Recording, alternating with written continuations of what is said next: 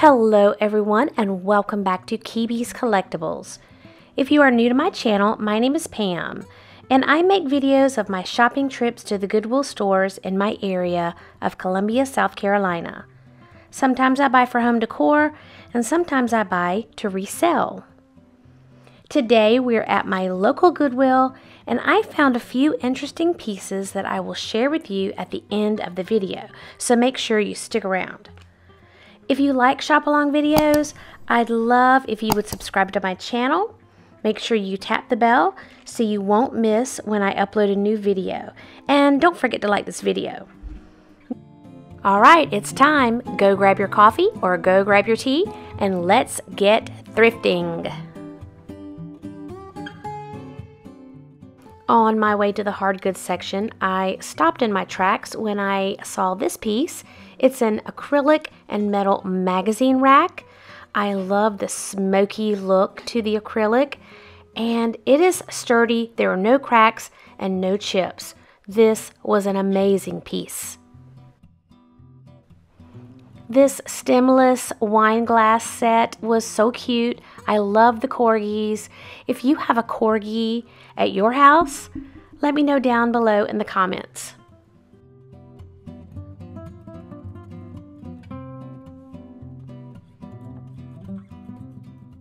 This is a great practical find. This could be used in your bathroom to corral all of your toiletries, makeup supplies. I thought it was a good look too. This little piece looked to be vintage, so I grabbed it, noticed candle wax, turned it around, and look at that face. Precious. It is just a little boy or a girl, and it's holding the letters EL for Noel. I looked everywhere for the NO, couldn't find it. This pot was totally my style. I love the color of it. I love the pattern that was on it, but at $5.95, it was a little too much for me. This pottery piece had a great shape. I wish it had more blue tones in it, or I would have picked this one up.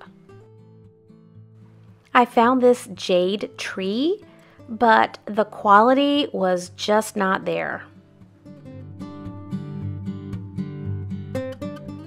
Check out these two green stretch vases. They felt very lightweight, and I am not quite sure who the maker is, but they were not in the best of shape. This one here has a nice chunk out of the bottom. And I thought the color was really, really pretty. This butterfly mug is so pretty, but it's been at Goodwill for a long time, and I think because it is priced too high. This ceramic Christmas tree is not a vintage one. It is probably one from Target, or there are many other places selling them right now, but it had a lot of issues, so I left it behind. I noticed this piece behind all of these mugs. It looks like it is hand painted. It may need a lid, and I'm not quite sure if that is from Italy or if it's just someone local and their hobbyist piece. This is a great looking planter. It does look like it's from one of those bigger stores, Lowe's or Home Depot. This mixing bowl, I loved it. I love the swirl on the outside, and on the inside it looks like Polish pottery. I don't think it is, but I don't know that much about Polish pottery either, but I just thought this was a fun bowl. I thought at first this elephant would be made out of wood, but it wasn't. It was a very lightweight material, so lightweight that when I picked it up, I was like, oh, and I thought I would definitely knock it over by accident. It was so light.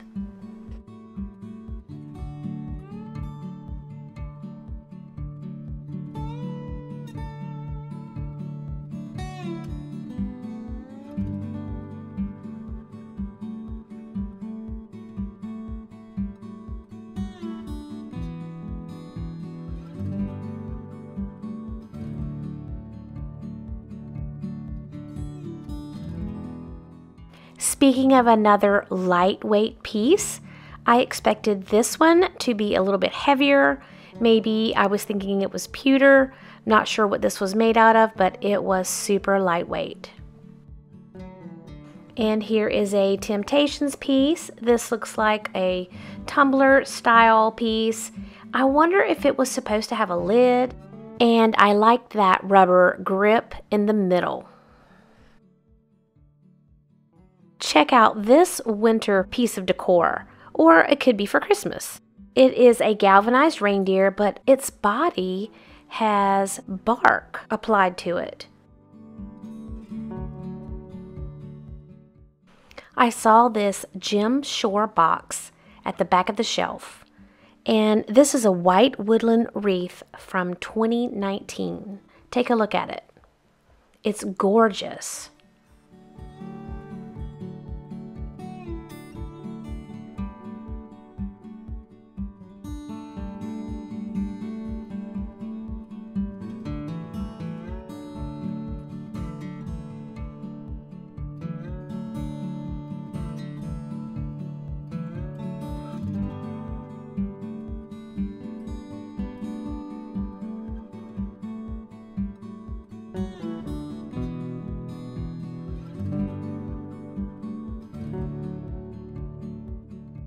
I spotted this bunny on the top shelf way in the back, and I tried to bring it a little bit closer so I can take a look. It was so pretty. Now this bunny has a pretty good size on it, and it would be great for your Easter decor or your spring decor. Think about having it on your tablescape. Oh, just gorgeous. It did have some issues on its face, unfortunately, but I was really surprised that its ears were all intact. I saw this baby doll laying on the shelf, and I just had to pick it up. It had that porcelain feel of a head, and my husband is with me and he's tapping on it, and the hands were the same. It did not have the porcelain feet. It had a little bit of chipping on its fingers and a little staining on the clothes. It might be from the 1970s, I'm not sure. If you know something about this baby, let me know. I'd love to learn more about vintage dolls. This was just a simple piece of granite, and it's great for many different purposes. That's what I love about Goodwill. You can find so many things that you can use around the house, not just things to resell.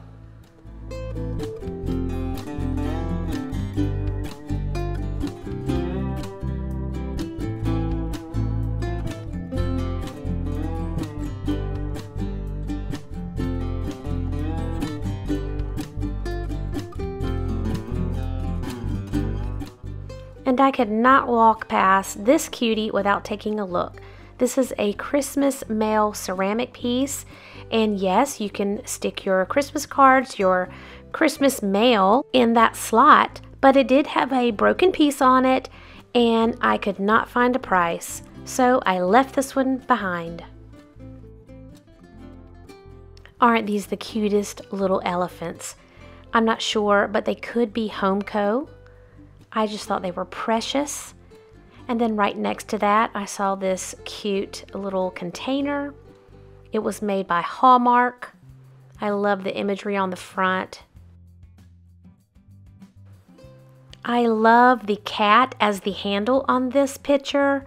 And of course, it looks like the cat's trying to get inside for a little drink of milk.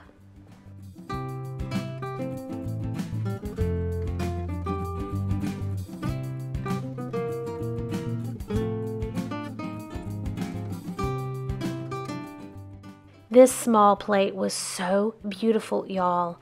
I don't know where it's from, if it's Italian, if it's from Poland, but the coloring was gorgeous. This is a Dunn passport cover and luggage tag. It's still new in the box, which is really a good deal when you find these types of items at Goodwill. You can always use them for gifts, or of course for yourself. These buttons were pretty cool. And of course there is that Christmas tree from Avon still there. It may end up at the bins, unfortunately.